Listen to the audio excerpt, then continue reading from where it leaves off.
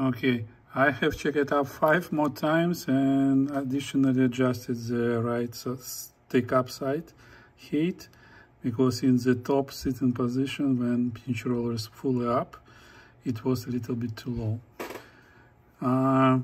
As you see, the right pinch roller has a mark from the tape, so it's stuck with the tape and been sitting there for quite a long time. We will clean it up a little bit later, but right now you see how tape is going. So the left side,